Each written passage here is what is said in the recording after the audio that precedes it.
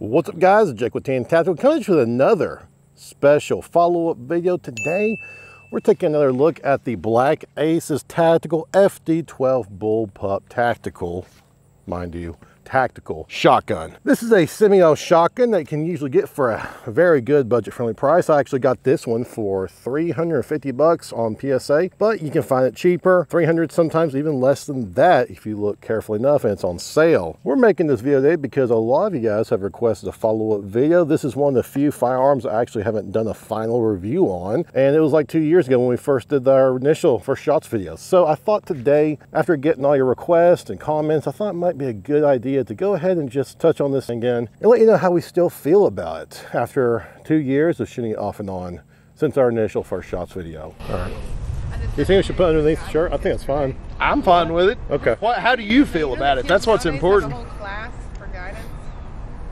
I like turtles. Now, in our initial video, we did go over all the specs and features of the shotgun. We're not going to do that today. You can go ahead and look at that first video we did if you want all that information. But we are going to cover some of the issues that some people have and just clarify a few things in the original video. Oh man. I think kicks like a mule. The big elephant in the room, this is a Turkish shotgun, but one that may not be so familiar may get that impression because it says Black Aces Tactical, Longwood, Florida, USA on the side there. This is actually from Turkey and imported by Black Aces Tactical into the United States, where they do provide some sort of form of support for it, depending on who you ask.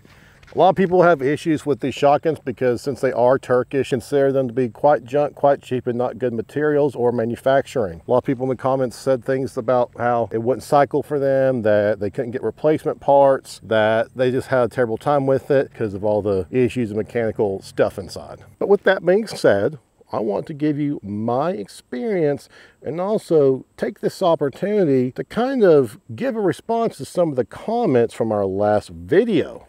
Now, a lot of you guys got really butthurt because in my original intro, you claim I was swinging a loaded shotgun at my friend's direction. Yeah, this clip right here caught a lot of flack because we actually don't edit everything in one take and we don't just point loaded firearms towards each other, ever. Here's the mostly unedited clip that we originally took between shots. It smells delightful. It actually really does. Okay.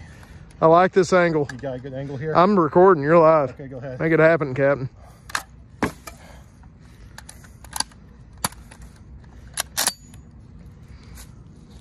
Okay, that's good, that's good. Okay, so, go Eric. Go, Curry. Louder. Go, What? Curry. Let me get him from. Look at me real quick. 3, 2. Go, Curry. Either a lot of you guys really care about us and are really concerned about our safety, or a lot of you guys don't give a crap about us and just want to chew our butts out. I'm not really sure which it is. Comment down below which one you think it is. A lot of you guys agree that it does require a break-in period. I got it. Who would have thought? Got nothing. Ugh. Yes, this is true. And in addition, a lot of you said that it does in fact have a little bit of trouble with low brass stuff, a lot of your target burst shots. However, you can get higher brass burst shot to kind of make up for that, and it seems to cycle more reliably.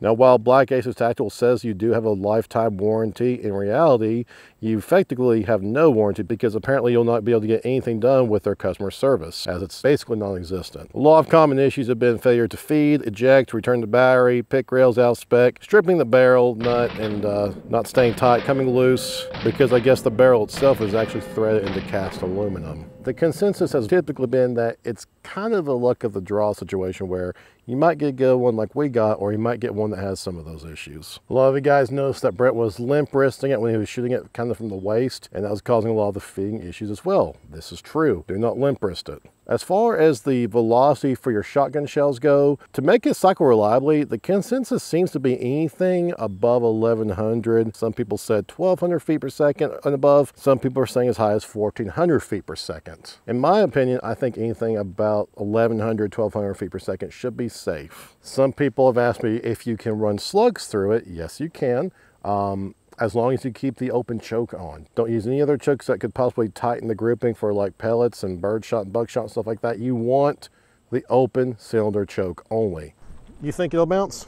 I think it's gonna blow a damn hole in it. Oh, you think it'll go through? You think it'll bounce?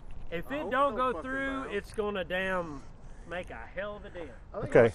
I want you two over on this side because the way it's going to ricochet, if it bounces, it might come that way. Some of you guys asked me what kind of sling I was using. It's the same one I've got right here. It's an El Cheapo Amazon sling for like 20 or 30 bucks. Let's go take a look. Can't remember the exact brand of it, but it's like a paracord material essentially. I like it.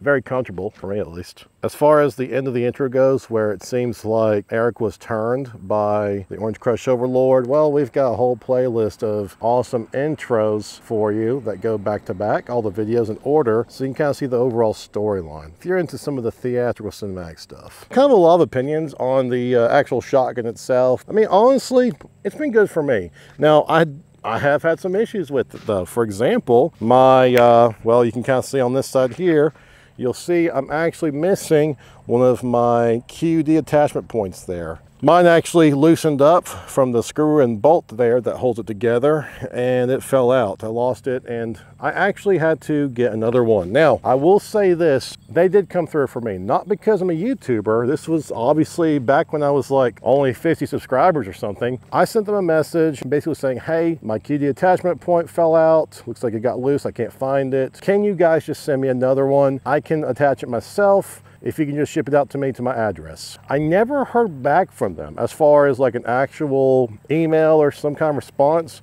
but it did in fact show up at my house ready to go from them. So that was great on them for actually sending it out to us free of charge.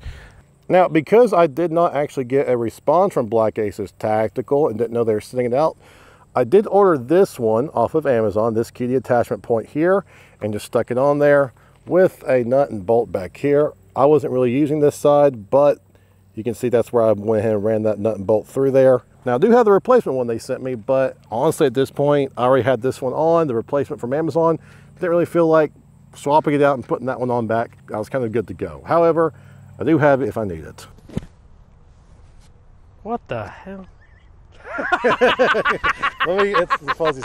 How dare you touch my face?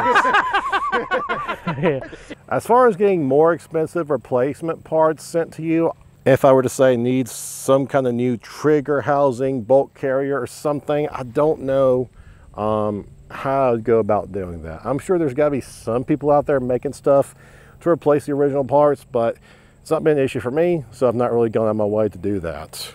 Now, if this is the only shotgun you have, I do think it's a decent option for self-defense at home. I still would prefer a pump shotgun just because you've got that manual reloading process that, yeah, you can short stroke it by accident under pressure, but it's guaranteed to be more versatile on different types of loads because you're going to be the one that actually cycles it. But birdshot's typically not something you want to run in this, at least not low brass birdshot. Anything high brass, such as buckshot or slugs. I do still have the Bushnell TRS-25 on there.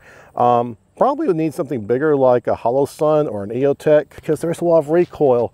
And for me, yeah, you know, it's not such a big deal holding that recoil. You've got your vertical grip here they give you as well. So maintaining that control, that red dot and that recoil, it's not really an issue, but again, under pressure, it may be something worth getting so that you don't have issue finding your red dot. The bottom line is it's always going to depend on your situation and your living environment. If you have an apartment, for example, that shares walls, you may not necessarily want to run something that has buckshot and slugs in it that can easily penetrate those sheetrock walls and kill your neighbors.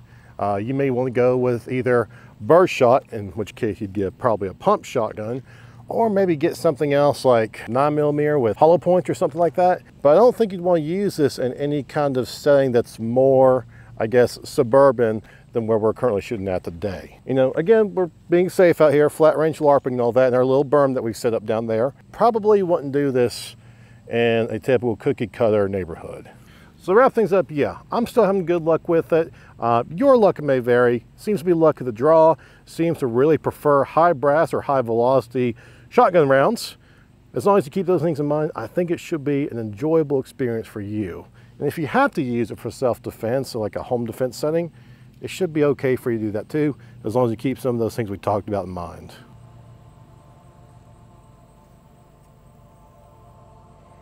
Guys, that's gonna wrap it up for today. Remember, if you enjoy this kind of content, make sure to like, subscribe, comment down below. Have you picked up a Black Aces tactical shotgun? Did this video help answer some of your questions? Hope to hear from you.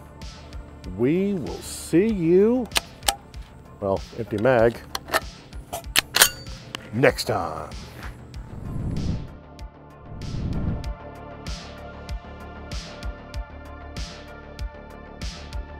Just right, pull my 5 here. Bam, bam, bam, bam, bam.